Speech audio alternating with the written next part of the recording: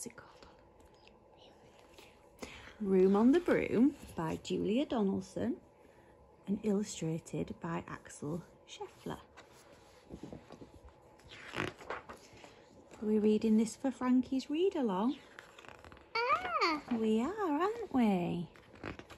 Okay, let's begin. The witch had a cat and a very tall hat and long ginger hair which she wore in a plait.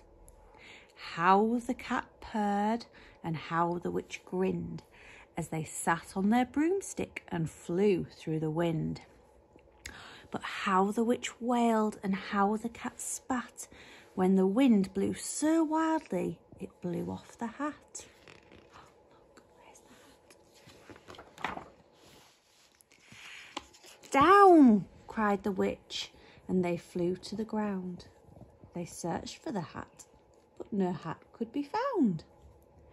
Then out of the bushes, on thundering paws, there bounded a dog with the hat in his jaws.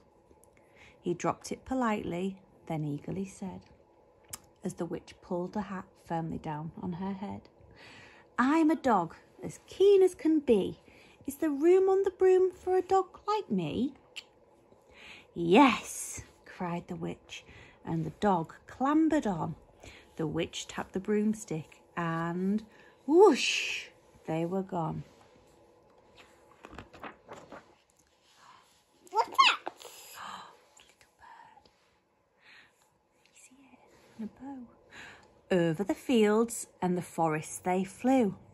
The dog wagged his tail and the stormy wind blew. The witch laughed aloud and held on to her hat, but away blew the bow from her long ginger plait. Oh no, look, it's blown out of her hair, Olive. Down, cried the witch, and they flew to the ground. They searched for the bow, but no bow could be found. Then out from a tree, with an ear-splitting shriek, there flapped a green bird with the bow in her beak. She dropped it politely and bent her head low, then said, as the witch tied her plait in a bow, I'm a bird as green as can be. Is there room on the broom for a bird like me? Yes, cried the witch. So the bird fluttered on.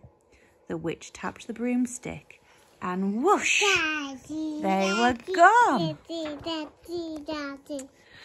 Over the reeds and the rivers they flew. The bird shrieked with glee and the stormy wind blew.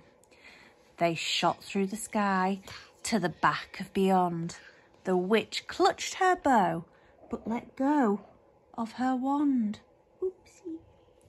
Down, cried the witch, and they flew to the ground. They searched for the wand, but no wand could be found.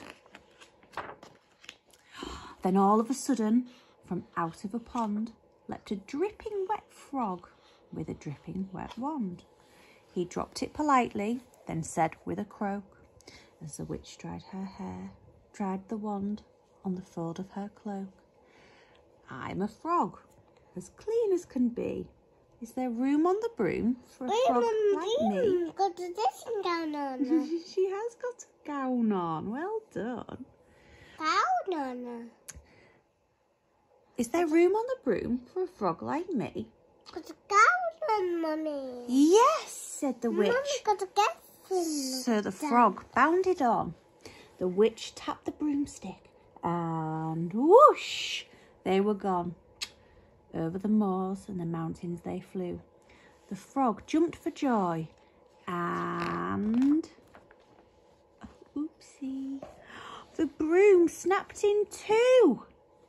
Down fell the cat and the dog and the frog. Down they went tumbling into a bog.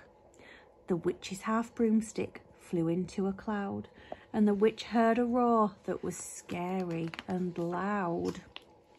Oh, who is it, Olive? Dragon. It's the dragon. I'm a dragon, as mean as can be, and I'm planning to have witch and chips for my tea. No, cried the witch, flying higher and higher. The dragon flew after her, breathing out fire. Help! Cried the witch, flying down to the ground. She looked all around, but no help could be found. The dragon drew nearer and, licking his lips, said, maybe this once I'll have witch without chips. But as he planned to begin on his feast, from out of a ditch rose a horrible beast. It was tall, dark and sticky, and feathered and furred. It had 4 frightful heads and had wings like a bird. Who is it, Olive? Duck. Yeah. And its terrible voice, when it started to speak, was Frog and cat and the bird. Well done. Was a yowl and a growl and a croak and a shriek. What is this, Mummy? The broomstick.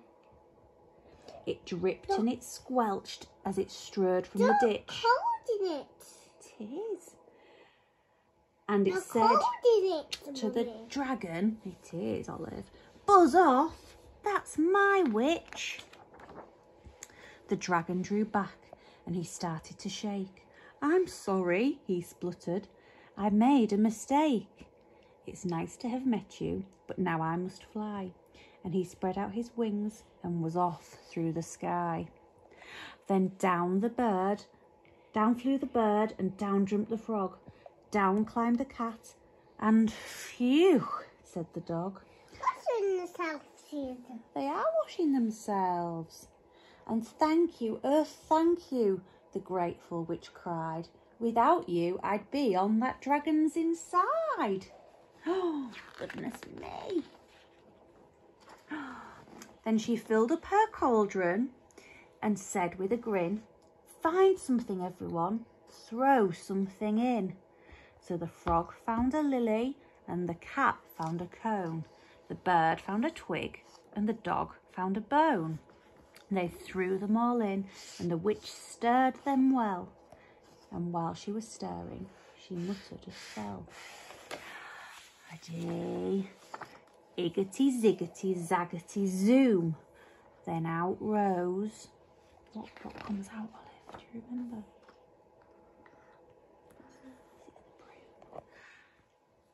A truly magnificent broom with seats for the witch and the cat and the dog, a nest for the bird and a shower for the frog. Yes, cried the witch, and they all clambered on. The witch tapped the broomstick and whoosh, they were gone. Daddy. Was that the end? Again. We did again. Do you want to say the end? And